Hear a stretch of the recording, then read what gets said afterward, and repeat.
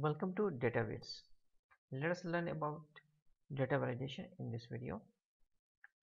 Data validation basically a feature in MS Excel which restricts the type of data or the value of data that user enters into a cell. To use data validation, we will go in the ribbon. Here it is data, then data validation. There will be a pop-up. In the pop-up there are three different tabs: settings, input message, error alert. Setting has different type of restriction with it itself. First is the whole number, decimal, list, date, time, text length, custom. Input message basically a message that reminds what kind of data needs to put it there. Error alerts gives us an alert that tells us that there's something wrong and we need to check the data. So let us check one of them, like whole number. So here we will use between. We are putting 12 to 25. In input message we will write something like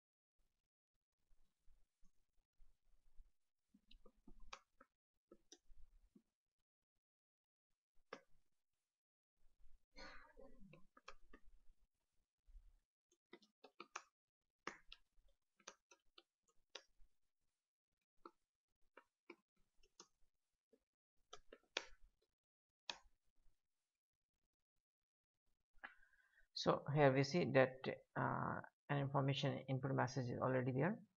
It says that kindly enter only whole number between 15 to 25. Like here we have put data 16, it will accept. 20, it will accept.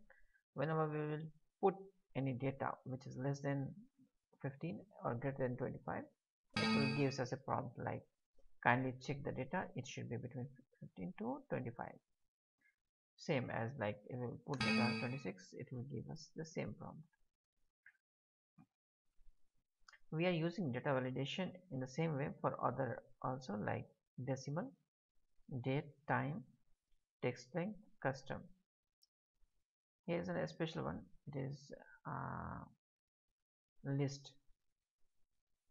In the list item,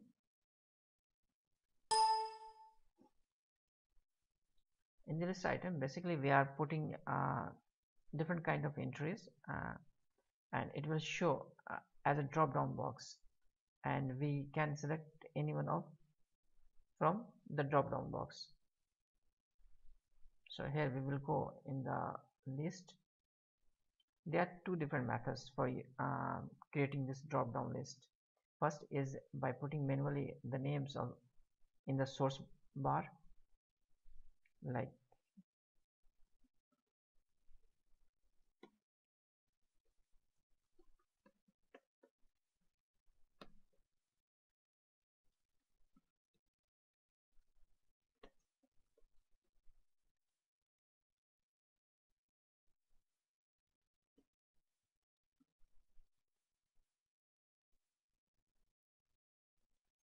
so here it gives us a drop down list like IT admin. Whenever we will put any kind of entry apart from that, like it gives us a prompt. So there's another method for creating this drop down list is by selecting the items from the same sheet or from different sheet. here we have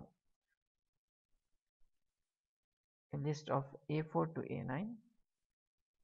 We will select this.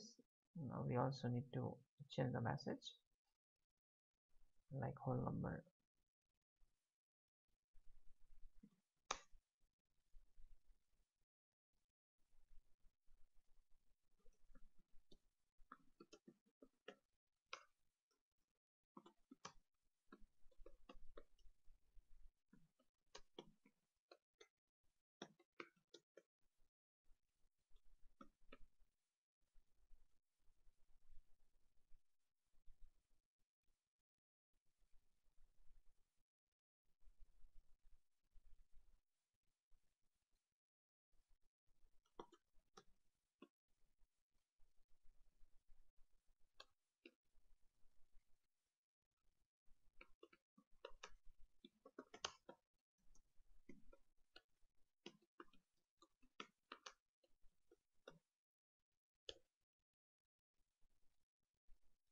So here we are ready.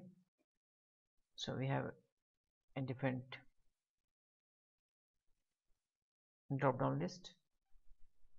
It will give the same message: IT admin operation HR quality training, and there is a message that says that can't select from the drop down list only. If we will put any data, like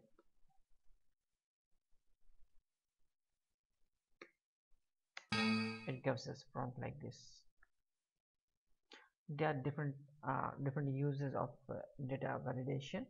The basic use was list. So hope by this video I was able to clarify data validation. Thank you for watching my video. Kindly share it and subscribe our YouTube channel.